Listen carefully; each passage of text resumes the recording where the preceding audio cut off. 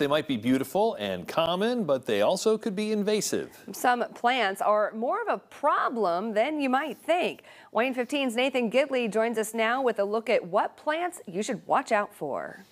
Yeah, all invasive plants were once considered beneficial in some capacity. They could have been used for erosion control, landscaping, and pest management, but over time these plants do so well that they take over native plants. They decimate habitats, take over landscapes, and cause a negative impact to the economy due to the estimated $20 billion or more required annually to control invasive plants in the United States.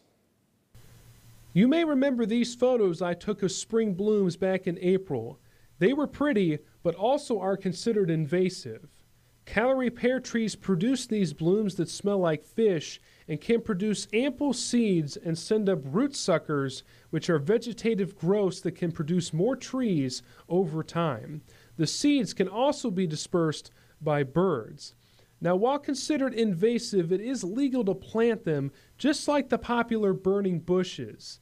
This plant is often used as a simple landscaping bush, but became invasive based on how quickly it grows and how it also produces many seeds that can be carried off by birds. It's large. The shrubs can get to be up to 20 feet tall and 15 feet wide. A lot of people plant them really close to their house, not understanding how large they can get. And even if you are to cut down a lot of these invasive plants, including the burning bush, it will send up renewed growth sort of continuously. You really have to try to kill it. And imagine that, but on a scale for acres and acres of our forested lands, how much time and energy that would take to remove that and replace it with natives is really difficult.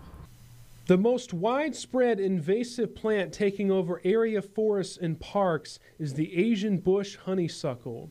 It was originally planted to help control soil erosion, but now it's illegal to plant. Autumn olive is very similar to the Asian bush honeysuckle in that it was used for the same purpose and is spread quickly. It is also illegal to plant.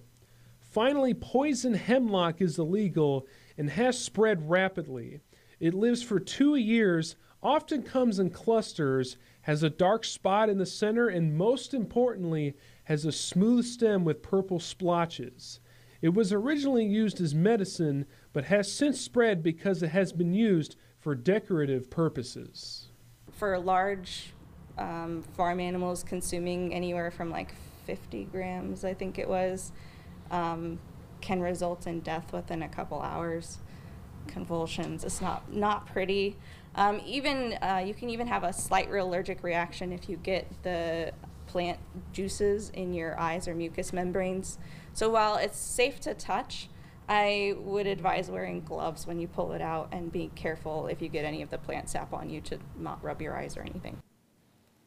All right, if you have an invasive plant in your yard right now, you might want to consider replacing it with a native plant. A lot of times an invasive plant requires a special treatment or herbicides, though, because an invasive plant is hardy. Talk to an expert to make sure they are removed properly. Sometimes the plant removal can take years. You can access a full list of invasive plants to our area and ways you can help keep them in check by visiting this story on WANE.com. Nathan Gidley, WANE 15 News.